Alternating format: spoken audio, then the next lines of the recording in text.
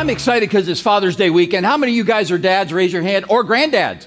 Let's have them stand and give them a big applause. Let's give them a big applause. The men, the godly men who are at church saying, if I could be anybody, any place, I want to be in the house of the Lord. These are the guys. All those clowns that are camping instead, they can fend for themselves. Great to have you guys here. God bless you. Thanks for sharing Father's Day weekend with us. I hope it'll be a blessing to you. I'm excited about it. As you know, I like to talk about on Mother's Day how to honor the women, and on Father's Day how to honor the men. That's been my tradition for probably of the 32 years I've been here, 37 years. I can't even remember how many years I've been here. That's mainly what I've done, but today's a little different. Today is a little different in that it is a public confession. Does that sound good? My greatest mistakes as a dad. That's the title of my message. You guys fired up? Take copious notes. You say, why in the world would you want to do that on Father's Day? A, because I'm confident in my manhood and my identity in Christ. But more importantly, here's why. I've made plenty of mistakes as a father. None of us do it perfectly, okay? And just because I'm listing these 5 doesn't mean I have a whole lot more I could possibly list. Amen? Secondly, I have actually done some things right. Just because you do some things wrong doesn't mean everything you do is bad. You understand that? Kind of different from the way most young people view our nation. They think we did a few things wrong, so everything's bad. That's not the case. You want the good stuff to outshine the bad stuff. And I think that's true, but that's not the point of my message. Tell how the great things I did as a father. Would you like that title better? That seems a little much. Seems like a little much, right? And third thing, the point of today's message then is for me to share my mistakes in hopes that you can learn from my mistakes and be able to make the adjustments before they could become catastrophic, or you would hand off those mistakes to your children for them to repeat in their future generations. And then finally, if you are presently making any of these mistakes or things similar to them, hopefully my suggested solutions will be helpful to you.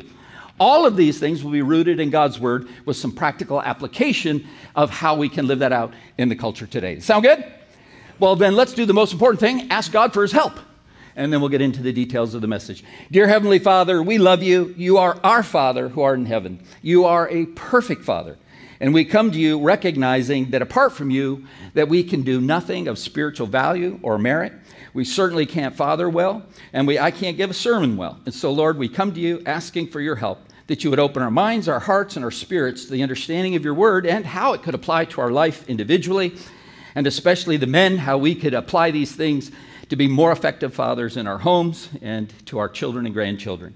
We pray and ask these things in Christ's name. Amen. All right, let's look at my first big mistake, and that is I was inconsistent in my discipline. Now, my children aren't in this service. They're in who knows which ones they're coming to. But they're saying, he's plenty consistent. And I will say, no, I wasn't plenty consistent. I was too inconsistent, in my opinion. I want to take you to Hebrews chapter 12, where God talks about the importance of discipline.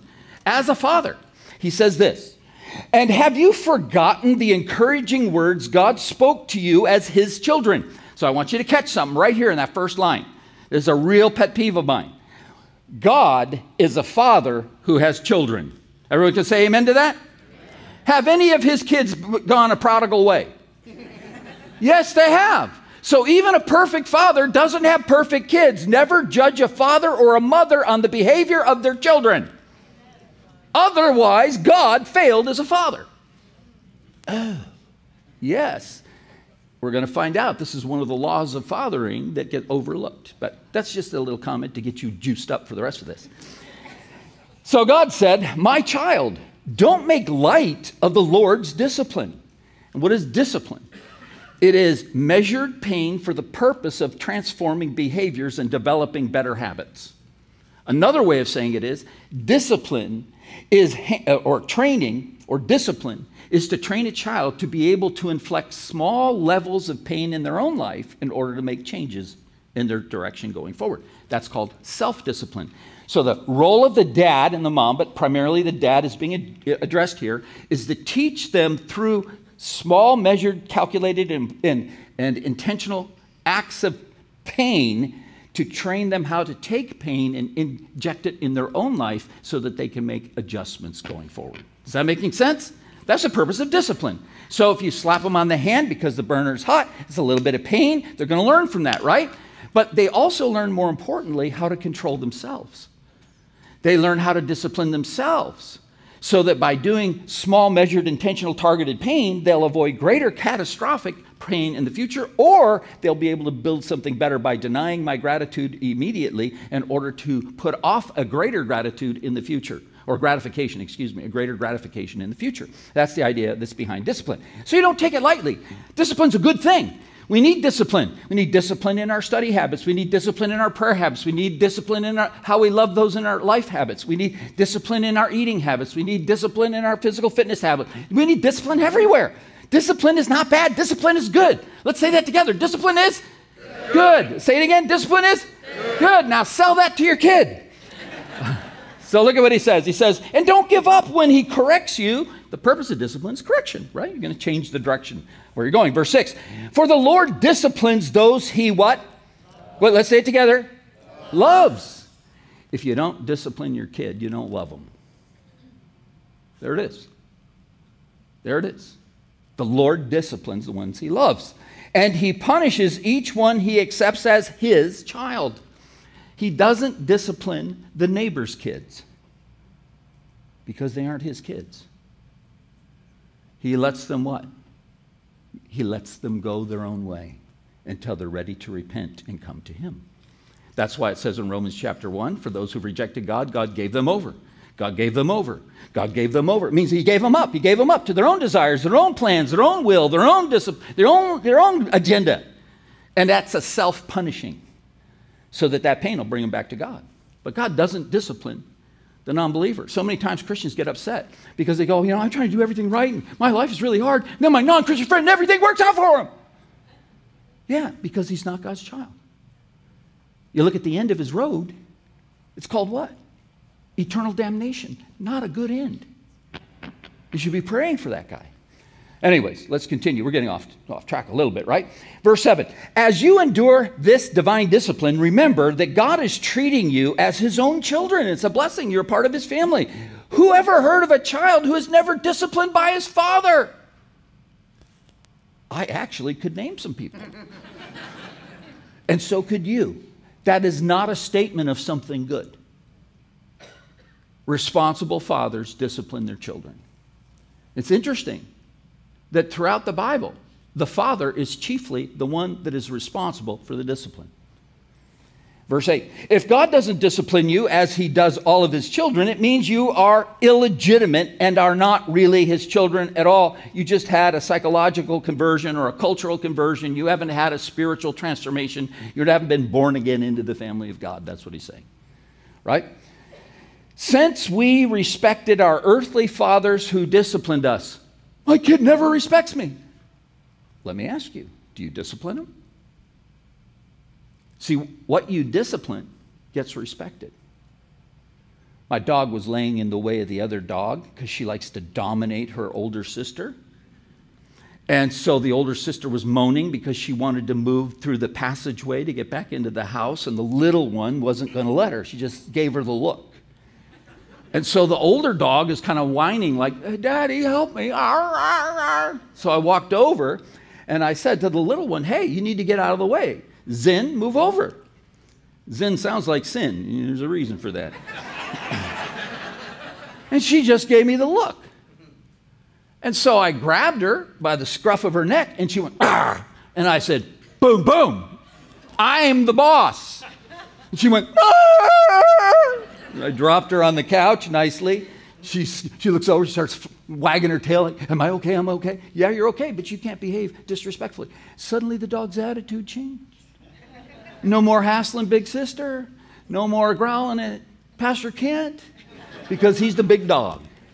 You get respect by discipline, right? Now, you don't discipline a child like you do a dog, so don't take it that way for those who want to take it out of context. But you have to discipline. The point is, if you want to be respected as a father, you must discipline your children. Shouldn't we submit even more to the discipline of the Father of our spirits and live forever? For our earthly fathers disciplined us for a few years, doing the best they know how. Who can say amen to that? We did pretty much the best we knew how. We gave it our best shot, most of us anyways. But God's discipline is always, what's that word? Good. It's always good for us so that we might share in his holiness. The word means righteousness, that we might take on the character of God. We need to be trained in our behavior to become more like God. It doesn't just magically happen, and it doesn't happen through prayer only. You should pray and discipline your children. Okay? Verse 11. No discipline is enjoyable while it's happening. Ask your kid, hey, you enjoying this? They're going to think you're psychotic. It's painful, and the truth is, it's also painful to the parent. Now, it's not more painful to the parent than the child. That's a lie. This is going to hurt me more than it hurts you. No, it's not. That's not the goal. We'll both get hurt, but we're going to do this, right? It's painful, but afterwards, delayed gratification, there will be a peaceful harvest of right living for those who are trained in this way. So discipline is for the purpose of training our children in holy habits that produce Christ-like character. It will be painful for them, uncomfortable for us, but it is our responsibility to do that. If we're consistent in doing that, we will be respected by our children. That's the whole idea. So here's the note. It's very difficult to be consistent in discipline. Now, in all honesty, let's have a moment of honesty. How many of your fathers can say, I could have been more consistent in my discipline? Sure. Yeah. It's hard. Now, why is it so hard? Because it is unpleasant both for dad and the child. As a result, laziness or the desire to avoid conflict or the desire to be liked in the moment are great hazards to consistent discipline. Those are great hazards. Now, I know that when I was inconsistent in discipline, I was just, and this is my rationalization, it's a sin, it's a sinful rationalization, I'm going to put that up front. I was just too tired. Well, I'm just going, oh man, I got to do this again. I mean, it's like the 10,000th time we've done this. You kind of feel that way, don't you? And you go, oh man, again? And then you kind of lean on mom, and it's really not her job. You kind of give her, your kid's acting out of control. You know how you say that, your kid, right? And this is what, but these are all excuses. There is no legitimate excuse, because in that moment you're saying my comfort, my peace, my wanting to be refreshed at this moment is more important than the character development of this child. And that's the shortcoming. That's our sin that we have to face. That's the sin I have to face in my track record as a parent. And Ephesians 6:4 says this. Again, it's amazing how it always points to the dad first as the disciplinarian in the home. Fathers, do not provoke your children to anger by the way you treat them. What do you mean? Rather, so he's combining this idea into a compound idea. So don't separate the rather from the first half. Rather, bring them up with the discipline and instruction that comes from the Lord. In other words, a father can cause and provoke a child to anger by the way he disciplines them.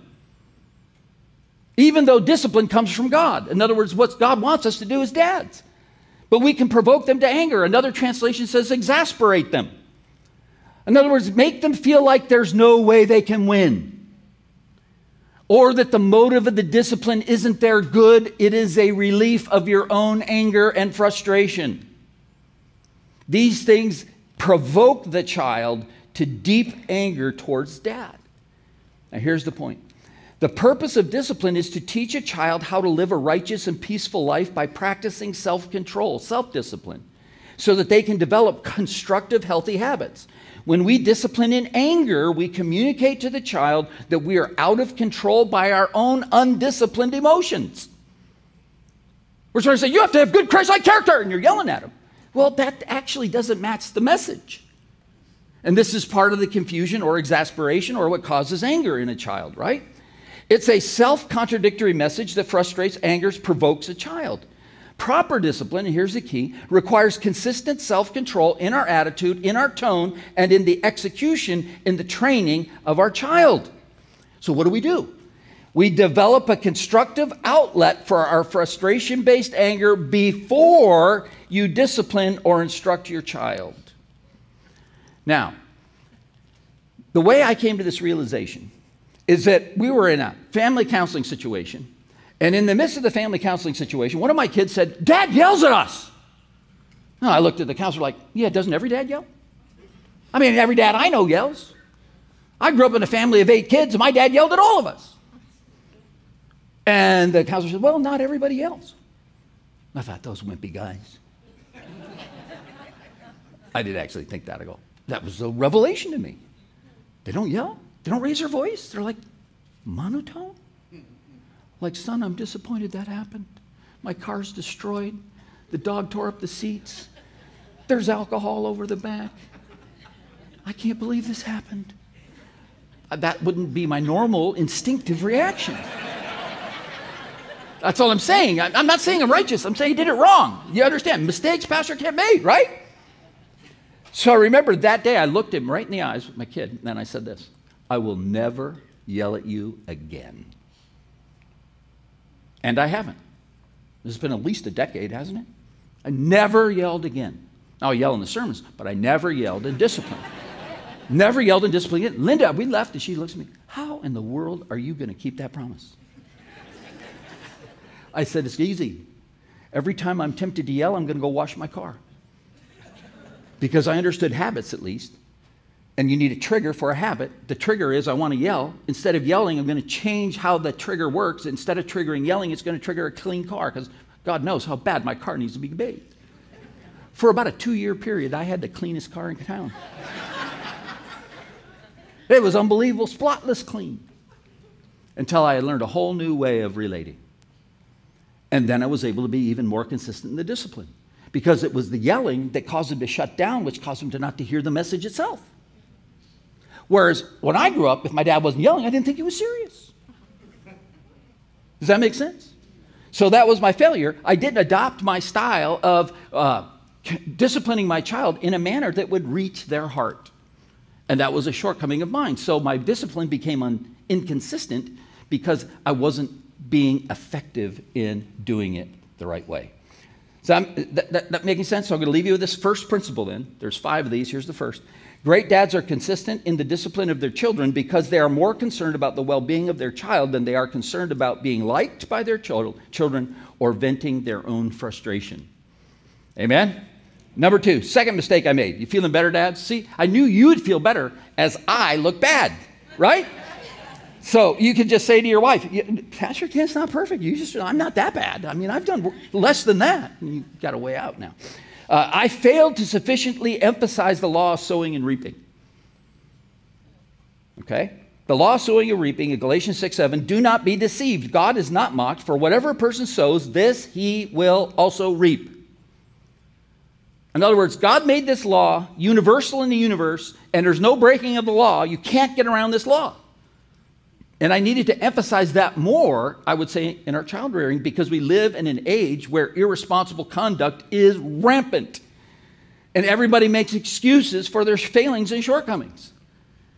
And that's a battle that we have to strap on and consistently pursue. Look at Job chapter 8. You're going to see this is throughout the Bible. Job chapter 4, verse 8 says this, as I have seen, those who plow iniquity and sow trouble reap the same. Things aren't going well? What have you been plowing? What have you been sowing? Because you're going to reap the same. Hosea 10, 12 to 13. Sow for yourselves righteousness. Reap steadfast love. Steadfast love is loyal love that is tempered by grace, mercy, and generosity. Very important word. Break up your fallow ground, for it is time to seek the Lord that he may come and rain righteousness upon you. So he's saying like a farmer plows the dirt and plants the seed, plow your heart, open it up so it's receptive, then plant the seeds of righteousness so that God can bring blessing into your life. That's what he's saying, because the principle of sowing and reaping works in both ways, good and bad, right? Verse 13, you have plowed iniquity, you have reaped injustice, you have eaten the fruit of lies. Because why? Because you trusted in your own way. Reason number 1 you get in trouble is because you put confidence in your own knowledge, in your own way, your own abilities, rather than what God says. I know better. Or modern Christianity, God on my terms, not God on God's terms. And he said, that's how you guys are behaving. And so you're planting the wrong seeds. So you're going to reap some big problems. And so the Father God is warning his children, right? because you have trusted in your own way and in the multitude of your warriors. In other words, your own strength. So you're wiser than God and you're more powerful than God. You're going to run your life without God. God is going to be subordinate to you. And God says, watch what you reap from that. That is a reaping of colossal misery is what you're going to have. And so you see that this law works both ways. That's what I want you to see. It works both ways. And then based on that, there are three practical implications about sowing and reaping that are important for our children to understand. Number one, you are not a victim. Look, kid, you're not a victim. If things are not working out, you are likely experiencing the byproduct of unwise decisions that you made. That's what you were planting bad seeds. Now they're all coming in. The harvest is coming. And that's what you've been planting. You've been planting it at night when everyone's sleeping and no one knows what's going on. But guess what? The harvest comes in the daylight. And we all see what happened. What you've been up to comes out eventually. Does that make sense? Sometimes this experience is a result of the pain you suffered unjustly. But pain is not an excuse to play the victim. We've all been treated unjustly at some point in time in our life. The question isn't, do we roll over onto our back and just give up and say, I'm just a victim and there's nothing I can do? Or do we say, no, there's a law out there that I can utilize to my advantage. It's called the law of sowing and reaping. And I'm going to be sowing some seeds that'll make a different outcome. I'm not going to stay here a victim. Second, so here's the principle. A child needs to understand that the life that they're experiencing now is the direct consequences of their previous attitudes, decisions, and behaviors. They are not victims. They are the authors of their own life story. Now, many of you know that one of the founding elders at the church, a very elderly man, he's like piano keys, 88 plus, he said that when he was 6 years old, he came to his dad, and he just had this miserable look on his face, and his dad was an executive for the Edison company. And he said, it looks like you're having a bad day, Clark. His name was Clark. And Clark's going, I'm having a bad day. It's a terrible day, doing that thing. So his dad took him into the bathroom and had him stand on the toilet seat with the seat down so he could see himself in the mirror. And he goes, I want you to look in the mirror. And he's looking in the mirror, and he's kind of got tears in his eyes. And he goes, Clark? And he goes, yeah, Dad. And he goes, I want you to meet the author of a bad day. There it is. You're not a victim, Clark. You're the author of the mess you're in. 6 years old. He's 88 today. He still has been shaped by that one moment. That's powerful. Because the message is you're not a victim. You're the author of your own experiences. Number two. You will never succeed beyond the level of your excuse making. The better you get at making excuses, the less you will succeed in life. Why? An excuse is just a self-manufactured lie that you use to relieve yourself of the pain caused by your own failure. Then, because you do not face the pain of your failure, you remain unmotivated to make the necessary changes that pain demands of you. That's why excuses are so bad. It's a self-reinforcing cycle. You keep running away from the very thing you need to face in order to overcome the problem. You fail to see that pain is a gift. It's good. Remember, discipline is good. Pain is good because it teaches you to avoid certain things and practice other things. But when you make excuses, you take yourself out of that feedback loop. So here's the point. Stop making excuses and start planting the seeds of difficult change that will result in a fruitful future. That's what you do. Stop the excuses. One of my younger brothers left, my parents had moved to Washington and all, and I had stayed down here and gone to school, got married and all, and he came down and he wanted to start his life afresh and new, really smart guy, good kid, and he came to live with Linda and I. Eventually, all my siblings did, because my parents got divorced and then my dad died, and my dad got the kids, so that means I inherited them. And so we had all these guys live with us. But anyways, this guy, everything he would do, super smart guy. I mean, really, really, really smart. But everything, I just can't. He just, excuse after excuse after, I'd say, why don't you do that? I want him to give me a different reason. He would give me a list of reasons for everything I suggested he would do. And I finally looked at him and I said, hey, Mark. What? I go, I'm going to change your name. He goes, why? I said, I want a more fitting name. And he goes, okay, what are you thinking? I said, Mr. Excuse. We're going to make you Mr. Excuse. And he said, what? I said, you have an excuse for everything. Every single thing, you're like the world's classic victim everywhere you go. It's not your fault. And things aren't working out. And so, like I said, he's a good kid. He goes, I will never make an excuse again. He had one semester of junior college in. I introduced him to a friend of mine that owned a huge business in Newport. He started as a floor sweeper and became, within 5 years, the CEO of the company. He never made an excuse again. Excuses just destroy your life. They cement you into perpetual failure. Why? It denies the truth of God, that you reap what you sow. If you make an excuse, you say that law doesn't really work, God's wrong, and I'm running the universe my way. And it doesn't work. It doesn't work.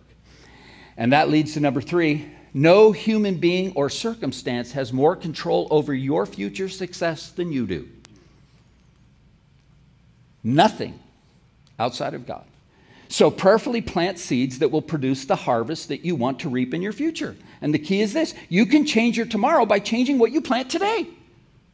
If you don't like how life is today, what are the seeds you're planting so that tomorrow, in the future, you'll have a better life?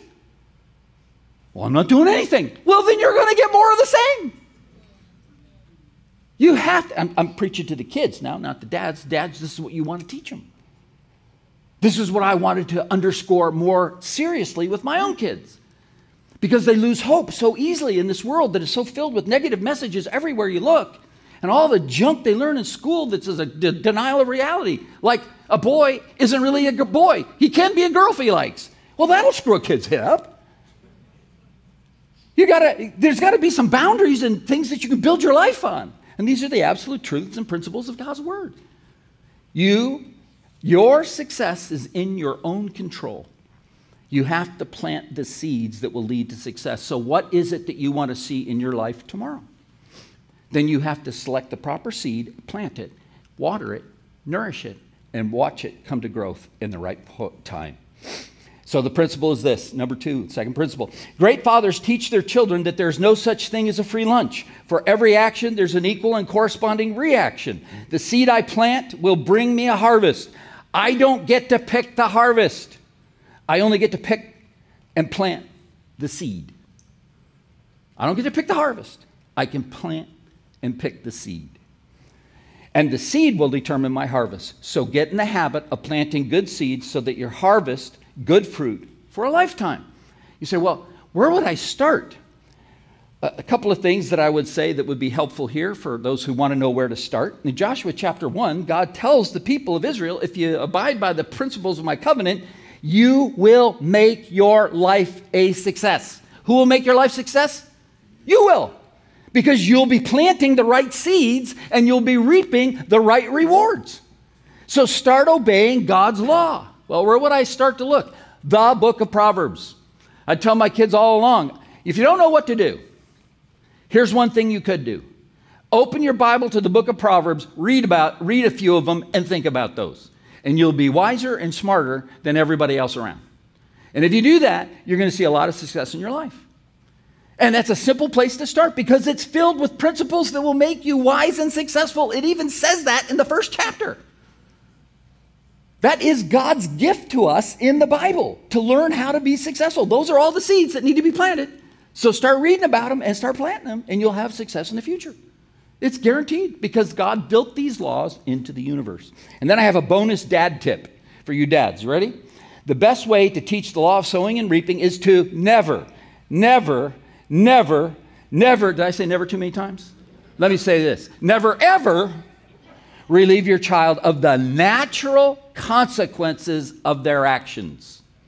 The natural, not the unnatural or the superimposed or the non-connected consequences, but the natural consequences of their own actions.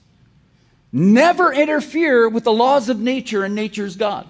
Allow them to experience the full force. You go, well, that's not very merciful. It's your lack of self-control, your lack of self-discipline that intercedes and wrongly tries to blunt the the pain of the natural consequence of their own action. And therefore, they don't really believe in the law of sowing and reaping. They believe in the law of rescue by mom and dad. Make them live the laws of nature. They will respect God more, they'll respect nature more, and they will be more successful in their own life.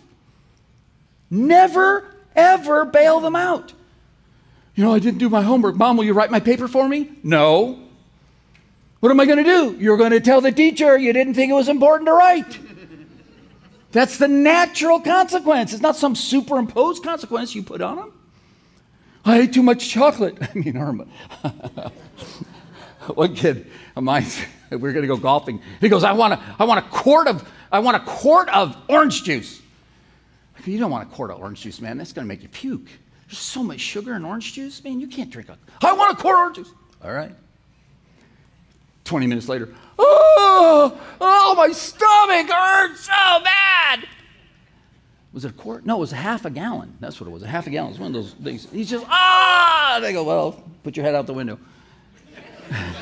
Sure enough, we delivered that one. There's too much sugar in that. That's the natural consequence. You have to live it. Now, if it was poison, I wouldn't have let him do that. I wouldn't let him get into the planting the seed in the first place, right? But I wouldn't try to rescue him. And this is the point. You have to let them experience the natural consequences of their own actions. Never, ever interfere. Always make them live with the results of their decisions. Okay? Number 3. I got 5 failures. Here's the third. I was not involved enough in their education. And I was for my time, I'm 62, going to be 63 shortly, right? When my kids were going through this stuff, I was on the cutting edge of homeschooling stuff. I was looked at as a wild man, the crackpot, the weird guy. I got my undergrad degree in Christian education. Then my master's in theology, etc. So I understood the educational process. I wish I had taken it more seriously than I did 30 years ago. And now, it's 10 times more serious than it was 30 years ago. This is a huge, huge issue. In fact, look what the Bible says here. It says, train up a child in the way he should go. Even when he grows older, he will not abandon it. The principle is simply this. Great fathers understand it is their responsibility to educate their children. Remember, fathers bring up the children in the nurture and admonition of the Lord we saw in Ephesians chapter 6. Mom helps out. Dad needs to take the leadership. Great fathers understand it's their responsibility to educate the children, not the government schools, not the private school, not the church. All these things can be tools that you can use to help educate your children, but the ultimate responsibility for the education of the child's mind, heart, and spirit lies on the shoulders of dad and mom. And since dad is the spiritual leader in the home, he is primarily responsible before God. You want to be the leader? You are the leader. You're going to give an account for your leadership. And this applies to the discipline and the instruction of your children in the home. Mom's there to help me, come alongside. Your job is to lead out. And well, how do you do that? By being a servant leader. And we're going to talk about how to do that later in this message. I want to read to you from a book that was published this week, released this week. I promise you it'll be the most important book you read this year and maybe in the next decade. It's called The Battle for the American Mind, written by a guy who graduated from Princeton and from Harvard, who is a Christian. And he gives you some powerful truths about education in America today. This is what he says. For many, many years, my fear concerned higher education, but it has become clearer and clearer that the real problem is high school, middle school, and now elementary school. The battlefield for the hearts and minds and souls of our kids is the 16,000 hours they spend inside American classrooms from kindergarten. Why do we have a German name for kindergarten? Well, if you go back in the history, what she does in the book is it became from the German Marxists who wanted to put a garden to grow Marxist children. Kindergarten. Oh, yeah. Fascinating stuff in this book. Am I getting a little upset? I haven't even got wound up yet. You're not yelling yet. I'm not yelling yet? Okay, good. They just turn it down back there so I don't look so red-faced, right? He says, so the battlefield for the hearts and minds and souls of our kids is the 16,000 hours they spend inside American classrooms from kindergarten to 12th grade. It's the 16,000 hours of war for our children and for our country through a seemingly unstoppable progressive pipeline. Teachers' union priorities, teachers' colleges, Common Core prerogatives, unchecked teachers and administrators. The woke social justice agenda is showing up in the youngest of classrooms. Often the books and curricula are hidden from the parents. Today, the gender unicorn and the ubiquitous concepts like it across the country normalize the concepts of gender identity being completely separate from sex assigned at birth. They encourage kids to grapple with physical and emotional attraction, especially towards the same sex. This is not scientific. There is only one right answer for them, and that is that biology doesn't matter. In elementary school, it's sheer indoctrination for 16,000 hours. It's nearly impossible without really digging to find books that contain patriotic, Christian, or conservative themes. What place do traditional biblical values or patriotic celebration have in these institutions? I'll answer you, not much. Instead, these institutions and associated platforms use targeted temptation to lure young kids away from God, away from traditional Christian values, and away from the love of country. The point is, we are culturally surrounded. The classroom, literature, movies, music, television, social media are all full-blown avenues of attack from the leftist Marxists. How do parents fight back? Well, considering my own winding personal path, 1 hour on Sunday morning and 1 hour on Wednesday night at youth group is not enough, not even close. And that was back in the 1990s and the 2000s, before social media and smartphones. It has been that politics is downstream from culture, meaning that politics is a lagging indicator. Things change in our politics because our culture has already changed. In this way, representative politics in America is a reflection of the culture we cultivate as Americans. Our current culture was not created in a vacuum. It is grounded in faith, faith in something. For hundreds of years, including our own founding revolution, as we fought a civil war to end the sin of slavery, the single most important ingredient in our culture was in our Judeo-Christian faith and traditions. We knew the Bible. We understood the Western tradition. We appreciated America's special place on the historical continuum. Collectively, we have lost all of that, or almost all of that. There are many empty church pews combined with secular classrooms, which have intentionally bred a sheer anti-American, anti-Western, anti-Christian culture that is now just revealing itself. Not only do we have our Christian faith, not only do we not have our Christian faith, but we now don't even have faith in America. Fighting for the former, the Christian faith, without fortifying the latter, America, is a losing proposition because cultures like classrooms and politics always believe in something. What in the world do we believe in today? What is our religion? This book that we write is not simply about dismantling government schools or trashing elite schools. It is about you. It is about your kids, your grandkids, my future grandkids. Ultimately, their future is only one set of hands, ours.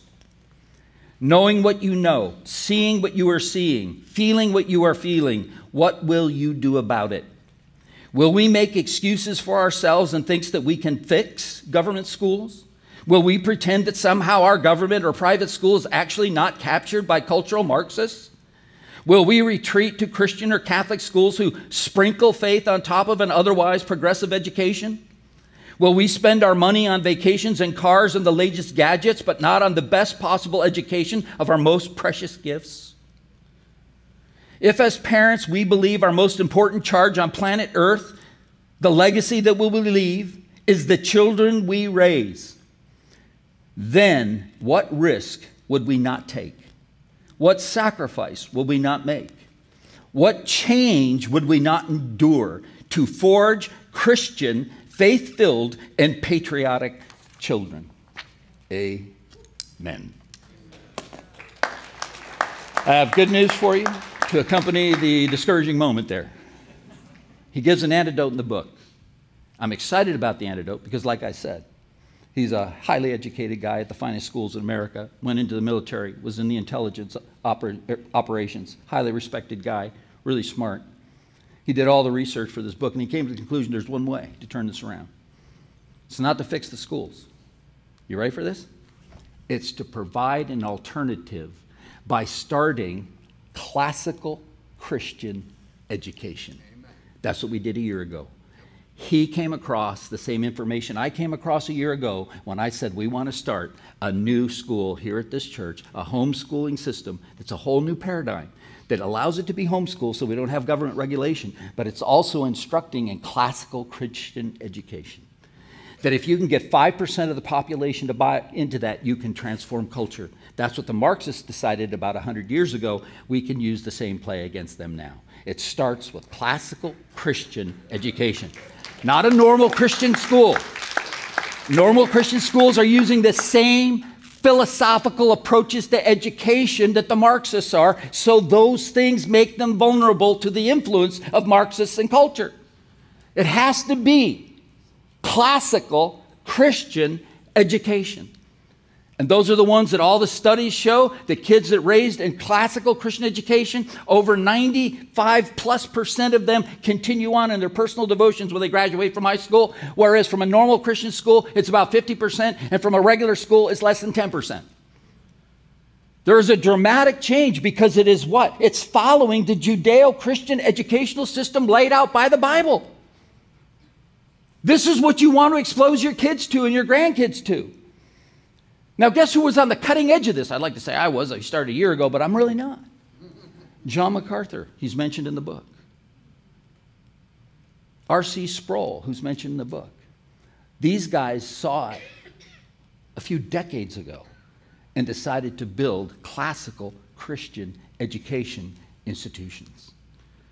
And if you want to know what's the best Christian school to send your kids to locally, Masters, not Biola. I went to Biola. I went to Biola Graduate School. You don't want to put your kid in there.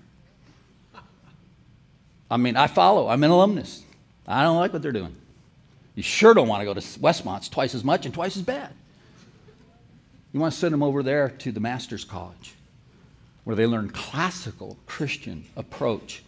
Their Old Testament scholars are some of the best in the world. Solid, rock-solid Christian guys, man.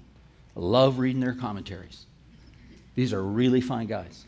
They took the best guys from Biola when I was there, and MacArthur recruited them to his school because Biola was already kind of leaking oil at those days. And so he said, hey, we're going to do something different. You want to join me? And he took like the top guys. It happened when I was there.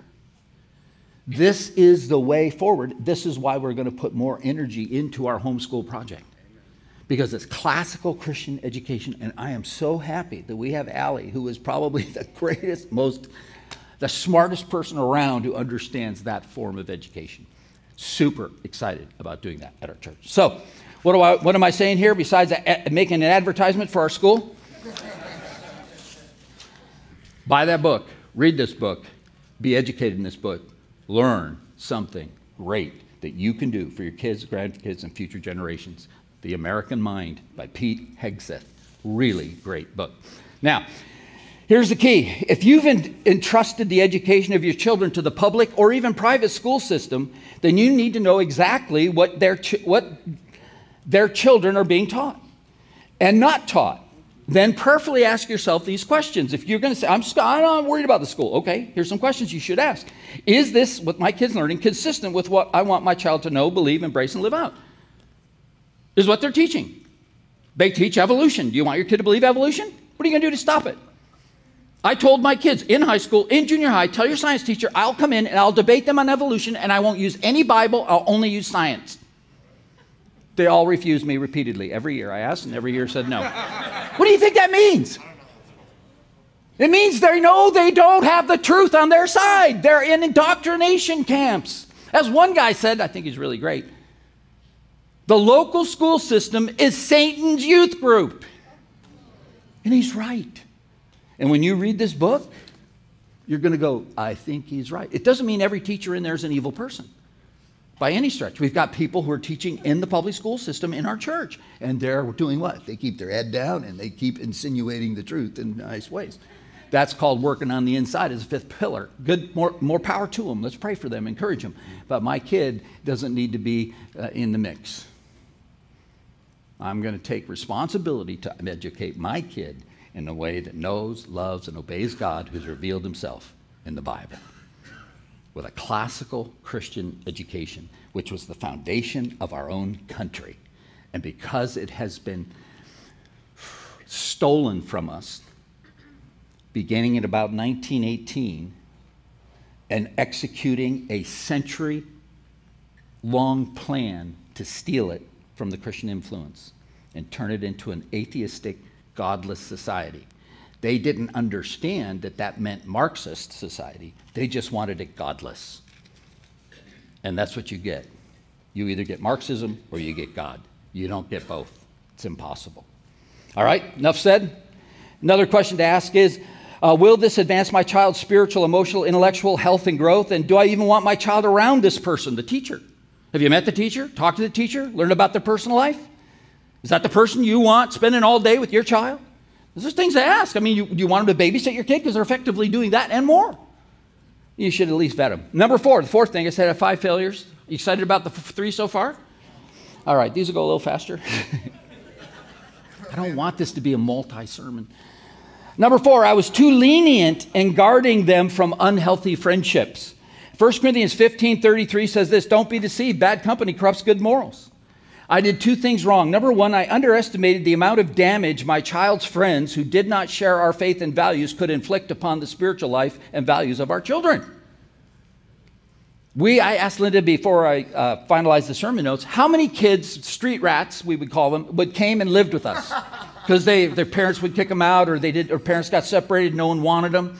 And our kids knew about them at school, and we're a strong Christian family. We're going to take them in under our wing. We're going to help them find Jesus. This is going to be a great deal. We're idealistic and thinking it's a smart idea. Wrong.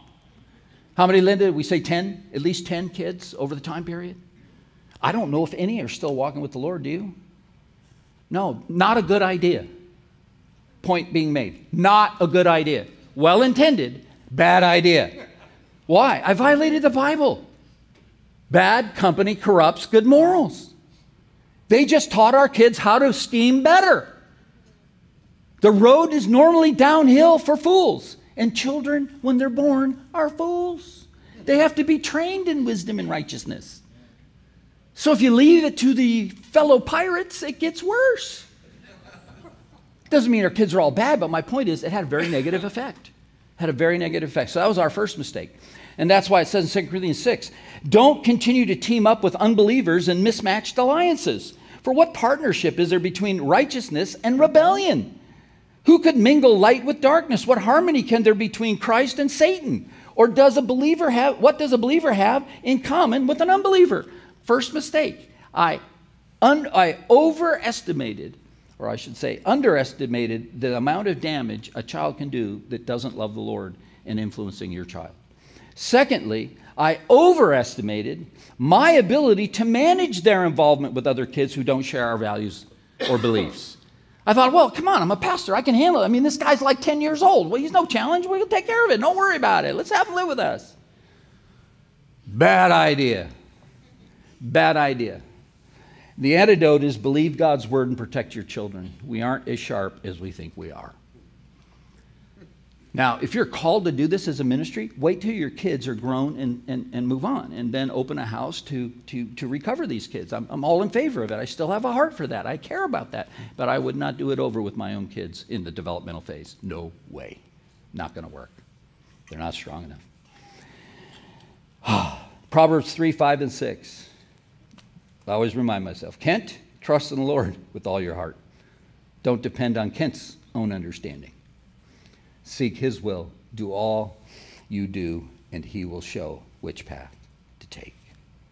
That's the truth. Principle, great dads protect their children from harmful friendships while they instill in their children the conviction that we always take on the thinking patterns, the attitudes, the values, the behaviors, and the character of the people we spend our time with. So be around the kind of people you want to become.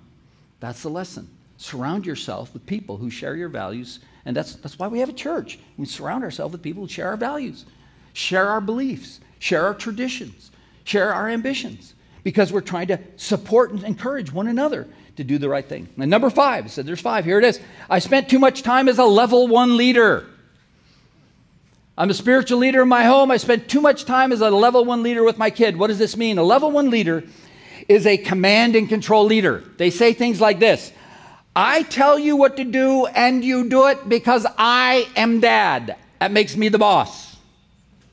Ever say that? Why do I have to do that, Dad? Because I said so. Ever do that? Anyone ever do that? Don't raise your hand too high. Now, I said too long. In other words, it's an appropriate starting place of leadership, but it's not. You want to get off that level as soon as you possibly can. You don't want to be telling your kid, because I said so. Your wife says, could I? No, I can't. Why? Why can't we do that? Because I said so. That's just not someone you want to live with, is it? And it's a very unpleasant kind of spiritual leader. It's anything but a servant leader, that's for sure. In other words, your kid follows you because he has to. But as soon as he no longer has to follow you, guess what? He won't. This kind of leadership is where your influence starts with your child, but it needs to last for a very short period of time. Because if you stay on this level too long, instead of building respect, you build resentment. There's a better way. And the way is to be a servant leader. Mark chapter 10, verses 42 to 45. Read that passage, and God says that we're called to be servant leaders, that He is to be the leaders to be servant of all. What does that mean? We influence through service rather through power, command, and control. That's the goal. We want to lead our family, lead our children through a heart of service instead of command, control, and power. Whenever you have to resort to power, you're not leading anymore as a servant leader. Well, I won't give you any money then. Or I'm going to do this or that. I'll punish you this way. All these kind of power plays are the last thing that you want to do to build a healthy leadership. And if you stay on that level 1 position, you're going to suffer for it. So I'm going to go through the 5 levels real quick and we'll wrap it up. Level 1 position is this: child follows because they have to. The father teaches the child God's order of submission to authority. That's the goal. Once they understand that God has established submission to authority, they're ready to move on to level 2 leadership. Okay? Dad models healthy submission in his own interactions by saying this: how can I help you, son? How can I help you, sweetheart? How can I help you? That's how you influence, by being a servant leader on a level 1 leader through a position. Level 1 leadership starts, how can I help you? And once you establish level 1 and the relationship's functioning correctly, then you go to level 2. You don't stop doing level 1. That was a big mistake I made. That was the second big mistake I made on this. I thought, I got that behind me, and now let's go to level 2. I'm not helping you anymore. Well, that wasn't smart. Level 2 is personality. The child follows you because he likes and respects you. The father teaches the child how to love others with God's kind of love. Dad models authentic love by taking interest in the child, by spending time with the child, and asking questions of the child, chiefly about their interests, their feelings, and their concerns. Dad models this habit of level 2 personality leadership by saying things like, hey, tell me about. Hey, how did that make you feel? Hey, what's going on over there? It looks like you and your friends are having a little tension. Hey, anything I could do to help you in this? These asking questions that cause them to open their heart, that's level 2 influence. That creates a bond of mutual love and respect for one another. And the child sees the father as a resource that they can go to talk about the issues they're confronted with. Here's how you kill level 2 leadership. You start giving unsolicited advice. You start telling them and lecturing them. And then make the lecture real long. And then repeat yourself in the lecture. And make it as boring as you possibly can. And then when you're all done and their eyes have glazed over, walk out and do something else. Just so they know, talking to dad is one of the most miserable experiences that's known to man, because he talks, you listen, and then you want to just fall asleep. That's how you kill level 2. You want to open them up, not shut them down. Stop talking. I found this acronym. I found this acronym last week, and I thought, this is beautiful. I'm going to put it on all my notepads, and I have been this week. You know what it says? Wait. You know what that stands for? Why am I talking? Such a great reminder. Just wait, Kent. Why am I talking? I want to hear from them. I really do. Shut up. You already talked too much. You know what? This is my 5th sermon this week. 6th if you count a wedding. And I got 2 more to go. I have plenty to say. I don't need to keep talking. Look you're already 9 minutes late. Shame on you. You're such slow learners. I could have had this done. No, I'm kidding. You'll have to pardon me for these. We got 2 more to go. Level 3, right? Level 3, 4, and 5. Those are the 3 we have left. Productivity. Child follows you because when he does, he succeeds. He wins when he does it God's way. Dad's way. God's way. You don't distinguish between you and God. He succeeds because he does it God's way. The father teaches the child how to succeed in life primarily by ordering one's life according to the wisdom of God found in God's word and through prayer, seeking God's wisdom, will, and strength. So that's what you're trying to do. You show them how to win. They see that you're a winner. They want to win too, and they want to win with you. And when you win with them, your credibility goes up, your influence rises, you're leading them better. Is that making sense? And what are you doing? You're showing them that the way we win is ordering our life according to the principles of God's word, because those are the seeds that produce a harvest of success. God promised that. That's why he gave us his law for that purpose, right? Dad is constantly projecting the attitude, what does God's word say about this problem? Or let's seek God's wisdom and will in this matter. God does this mostly through regular, spontaneous prayer together. Hey, let's stop and just pray about it. There's a problem, let's pray about it right now. That kind of stuff, right? And applying together the biblical principles of success that are found in the book of Proverbs. Well, I wonder what God's word says about this. Let's dig into that and see what he says. Maybe this is something we could do.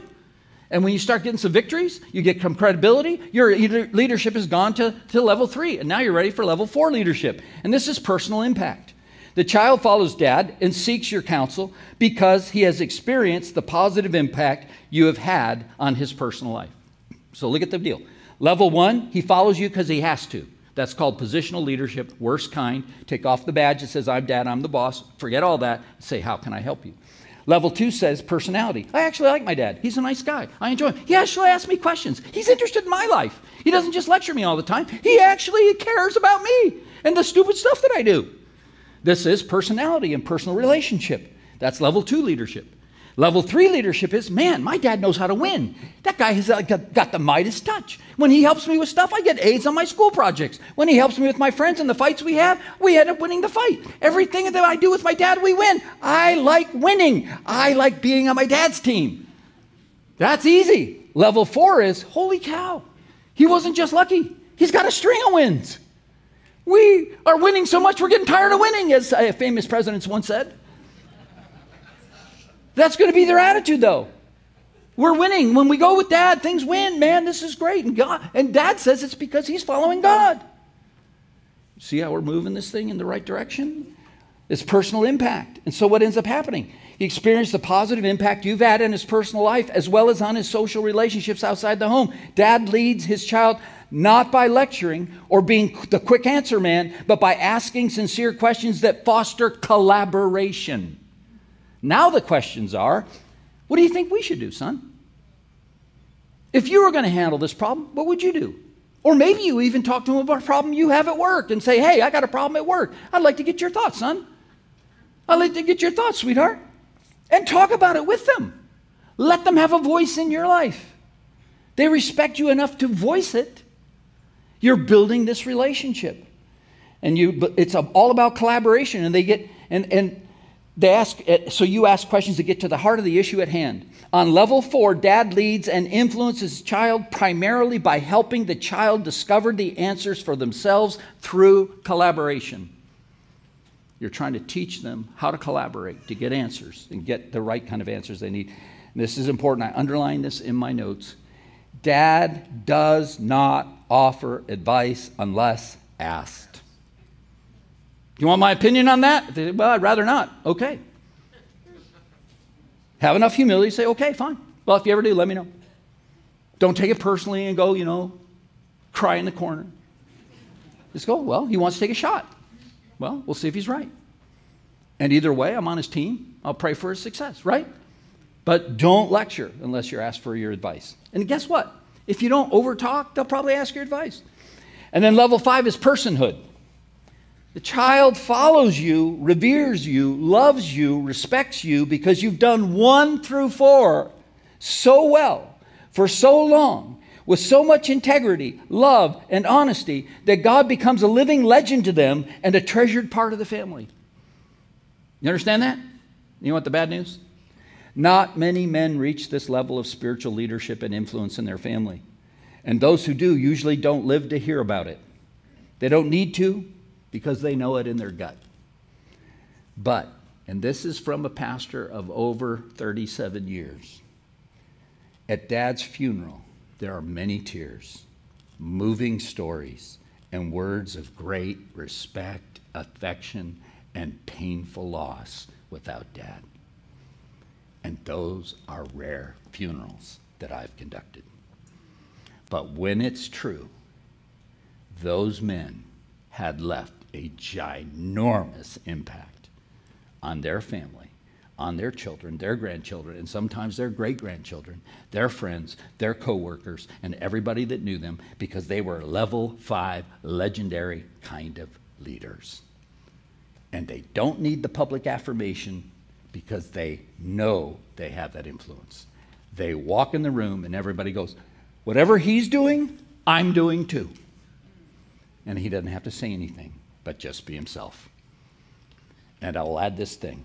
You'll know you're on level 5 when you know that you're just being yourself and you don't care what anybody else thinks, but you notice they all follow. Because there's the clown that doesn't care what anyone thinks and they're all mocking him. We're talking about the guy that actually has enough maturity, enough self-confidence, enough security in his own person that he says, well, if you don't like me, that's fine. I'm good. I'm good. I know what I'm doing and where I'm going and I know what I'm about. And that guy makes a difference in the world. The principle, great fathers understand and practice the 5 levels of leadership for their children. Final thoughts, in spite of all the shortcomings and my failings, I was able to get one thing right. Just one thing. As a father, I modeled a heart for God. And in spite of all the mistakes that I made, I can honestly say my children all love God today. Because you have to do one thing and only one thing. And that is personally cultivate a heart that loves, obeys, and knows God who's revealed himself in the Bible. Live it authentically every day in your personal life, and people who know you, your family, your children, will follow your God because you really believe it. Period. No compromise. You don't have to be perfect. That's one of our values here. We don't expect you to be perfect. We just expect you to have integrity. Admit it when you're wrong, but pursue God with all of your heart, and God will bless that. And in spite of all the mistakes, God's grace will be enough to get your family through. I hope you're encouraged by that. I hope you've learned from my mistakes. I hope that you find encouragement to model for your children and grandchildren how to know, love, and obey God, which is the most important thing anyways. But not the only thing, but the most important thing, so that you can do and be the father God wants you to be and do. Let's pray. Father in heaven, I thank you so much for your word and for the encouragement that your word teaches us. And I thank you, Lord, for these mistakes that I've made, because by reflecting on them, thinking about them, I've helped myself grow, and I hope it's helped your people grow. Lord, I pray that, as I normally do, that anything that I've said in this message that's not really from you and is only in my flesh, I pray they'll forget it, they won't remember it, they'll make fun of it or something like that, but they won't take it to heart. But those things that are truly anointed by you and selected by your Spirit for our growth and benefit and for your glory, I pray that you would cause to just take root in our heart. For I pray it in Jesus' name, amen.